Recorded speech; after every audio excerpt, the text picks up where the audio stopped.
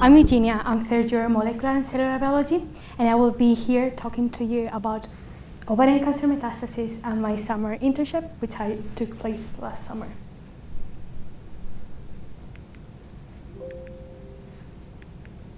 So ovarian cancer is the most lethal of all malignancies in the female reproductive tract, and it accounts for at least 4,100 deaths in the UK every year. And 21 new cases are risen like every single day, accounting for a total of 7,500 every year. Some of the symptoms of ovarian cancer include back pain, swollen tummy, tenderness in tummy, and also lack of appetite. These symptoms may sound familiar to you because these are associated with a lot of other low-risk conditions, and this is because these symptoms are non-specific, which makes ovarian cancer very difficult to treat at early stages.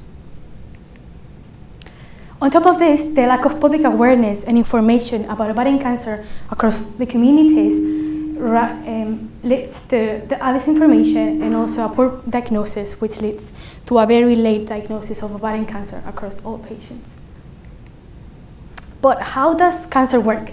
So this is a cell. The genetic material in the cells are into the nucleus, and for tissue renewal and tissue proliferation, cells divide like this, and they just split their genetic material into two. Cancer cells do the same, but the problem is that there's nothing that stops these cells from stop dividing, which leads sometimes to the accumulation of abnormal tissue into the tissues. And sometimes in later stages, like in ovarian cancer, these cells into the tumors, they migrate to other tissues looking for other nutrients and energy to keep dividing. And sometimes they do this like through the bloodstream. This afternoon, I will focus on the high-grade serous ovarian cancer, which is the most lethal and the most common of all ovarian cancers, and accounts for 60% of all ovarian cancers. It is thought that the tumor starts in the ovaries, but it can also start in the fallopian tubes right here. And sometimes in later stages, the cells from the primary tumor, they migrate to the abdominal organs. But these cells do not migrate as easy I'm talking. They actually have to trespass a monolayer tissue that covers and protects all the abdominal organs, which is known as the peritoneal mesothelium. And actually, ovaries are almost side by side to this tissue. So ovarian tumor cells, they find it very easy to move and sit into this tissue to keep growing into the abdominal organs.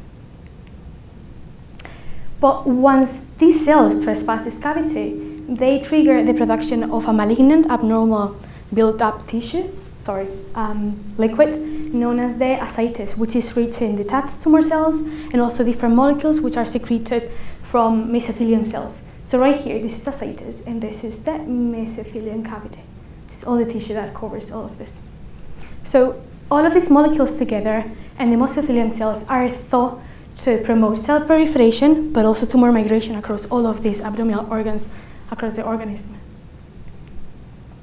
So now that you have a little bit of background about ovarian cancer, I will now focus on the project that I did during my summer internship, and also some of the methods and some of the results that I've came across with. So during my project in summer, I basically focused on two main points. The first one would be to study the influence of this abdominal fluid into the cell migration of the cells towards the abdominal organs. And the second point would be to identify specific factors or molecules that are secreted within this fluid and that would then promote the cell migration towards these organs and tissues. So for the first point, we wanted to mimic the cell migration of cells from the ovaries towards these abdominal organs. So in order to do this, we used a transwall migration insert, where we inserted ovarian cancer cells on the upper chamber, and in the down chamber, we inserted conditioned media, which you don't know to know this, but this conditioned media was obtained by incubating ascites and then we remove with this media with a new media, and we incubate these mesothelium cells again with this media. So this is the media that we will use to use the transwell. The curiosity about this transwell migration insert is that it has a transwell membrane that allows cells to pass through it, mimicking the cell migration of cells, but this membrane don't allow the cells to go back to the upper chamber. So we also previously tagged these ovarian cancer cells with a green fluorescence. So when we incubate them and we wash them, we would be able to visualize them under a confocal microscope and with very high quality. So these are the results that I got during my internship. So on the right-hand side, you can see ovarian cancer cells that have been migrated through this membrane. But the media used here has been previously exposed to ascites, while the left-hand side image is again ovarian cancer cells that have migrated through this membrane, but the media has not been exposed to ascites. So what we can see here is that the exposure of ascites increases the cell migration. But also we use different time points for cell migration, and we found out that this seems to be time dependent. As the greater time of exposure to ascites, the greater number of migrated cells.